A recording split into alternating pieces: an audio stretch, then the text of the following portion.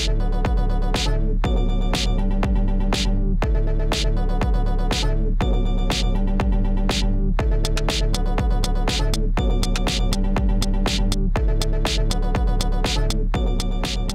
guys, welcome to another Multimedia Fun Times with John Hartley. John Hartley being me, of course. And today we'll be looking at another WordPress tutorial, and we're going to start with the Sharebar plugin. Sharebar plugin, available in the plugin directory on WordPress.org. And this is a fairly popular plugin. It adds a vertical or horizontal bar of social media things, so you can tweet, like, and then over here I have the rest of the list: dig, Reddit, stumble upon, etc., etc. And you can add your own and things like that. And so when you initially turn on the plugin, this is what it looks like. I've already added or enabled the Facebook like button, but this is essentially what it looks like when you activate it. And so you can see that, yeah, it doesn't look quite as polished as we can make it. So that's what we're going to go over today, is how to kind of spruce that up and get it looking real nice for our blog posts. So the first thing we're going to do is we're going to fix this Facebook icon. And what you can do is go to your Sharebar Settings and then go to Edit for Facebook. And the problem it's having is with the big button, this iframe code right here. So what I did was I actually went to the Facebook developer site and I got the new iframe code, and I actually have that right here. I've copied it from the last time I tried it, and I'm gonna go ahead and paste it in here. Now you'll notice that it looks a little bit different. The width and heights are different as well. This has worked consistently for me, and so that's what I've been using as of late. Let's go ahead and hit the update button. It's not going to show anything right here right away. I think it takes it a little bit of time to process that, but you can go back to your post, hit refresh, and there we can see that that looks nice.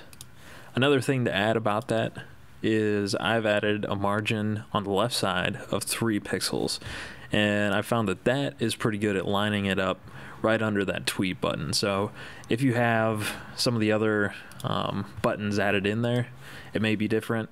So if you had the share this or the stumble upon, you might have to adjust that margin, but for the most part that's looking pretty good. You can go ahead and go into the Sharebar settings, and since we're already there, go up to settings up here.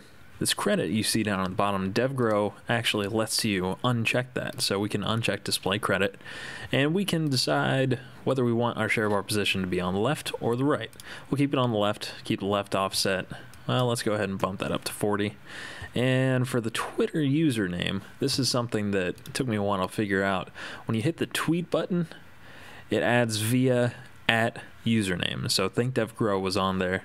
And what we can change that to, we'll change that to whatever your username is. So mine is John B. Hartley. We can adjust the width, but I'll leave it the way it is right now. Go ahead and update the settings, pop back over here. We update that, and all right, now it's out over here. There's no credit at the bottom. When I hit tweet, it's via @John B. Hartley. So right there, you could be done. You could be completely finished, and you know, it would look pretty good. One thing that I found out is that the JavaScript that helps this work can conflict with other pieces of JavaScript. I had a Facebook applet in a tabbed division on a home page, and it wouldn't work. The tabs wouldn't work because of the Sharebar JavaScript. So I did some research, and on Max Foundry, Dave Donaldson actually has a great post about how to resolve the JavaScript conflict from the Sharebar plugin. So I'll go ahead and link to that in the description below and on the blog post that I'm doing for this. And I'll show you the code that you need to add. So right here is the standard sharebar.js that comes with the plugin. So all you have to do is go down here to line 27, drop down one, tab in, and then grab this if statement that Dave put in his post. Just add that in there, save it, And once you refresh, you probably won't see any change at all. And that's okay, because now your JavaScript with the rest of your site will run smoothly. The last thing I'm going to mention about the Sharebar plugin is with sharebar.php, you can actually control which hook the Sharebar plugin hooks into. And when I say hooks into, I mean where the Sharebar displays. So we take a look at our file, sharebar.php, which comes in the plugin, and when they add filter, the content. Now the content is where it's starting. So this is my first line of content if you're like me. That's my first line of content. So what happens if I switch this to the title? Now I had to do this for a custom meta box that I had put in for a WordPress theme. And when I tried putting in the title, this is what happened. It goes to that first instance of WordPress, the title. And because I'm using a WordPress menu up here, it's going directly to one of those links. And you'll see that these links are now not clickable. And when you look at that, it's because Sharebar takes it out of the link, takes sample page out of my link, and see, we can see that it's adding its own HTML in here. So the warning there is don't use the title. You could use maybe the author. But that doesn't seem to work either, as pretty much everything on your page breaks. So what I ended up doing is going into my meta.php file and finding the time. And so now it's hooking in to the time, which I have in every single .php file. So that's how I had to solve that problem. Now, you probably won't have any extra meta content like I did and have reason to use that, but I wanted to show you the different hooks that you can use to move that around. Another thing you can do is go into sharebar.css and just add your own position from the top. As you can see here, the body UL Sharebar has an absolute position. There's no defined top when you first open. So what you can do is add your own. Let's go ahead and say top 100 pixels. So 100 pixels from the top, absolutely positioned. And so there we go. That's 100 pixels from the top of my last relative container. Now what happens if we go 700 pixels?